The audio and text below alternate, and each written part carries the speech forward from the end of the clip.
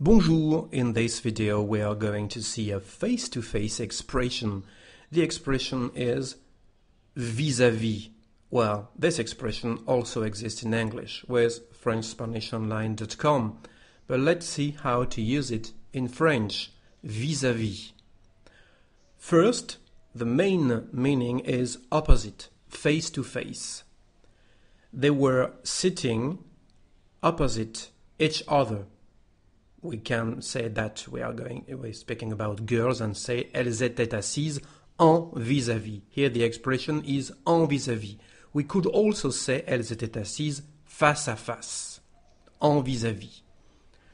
Another way to use here vis-à-vis, the buildings face each other, les immeubles se font vis-à-vis, or les immeubles se font face, and here the expression is se faire vis-à-vis, ou sont en vis-à-vis is also possible, but se faire vis-à-vis it's an expression.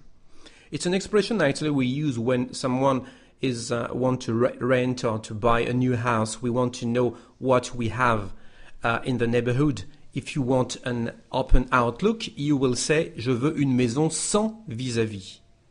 Une maison sans vis-à-vis. The second meaning with the second expression using vis-à-vis is vis-à-vis de. And here the meaning is towards. La dépendance vis-à-vis de l'alcool. La dépendance vis-à-vis de l'alcool, the addiction to alcohol. We could also say la dépendance à l'alcool. La méfiance, the mistrust, the suspicion vis-à-vis de la politique. We can translate it this way, to be suspicious with politics. The mistrust with politics.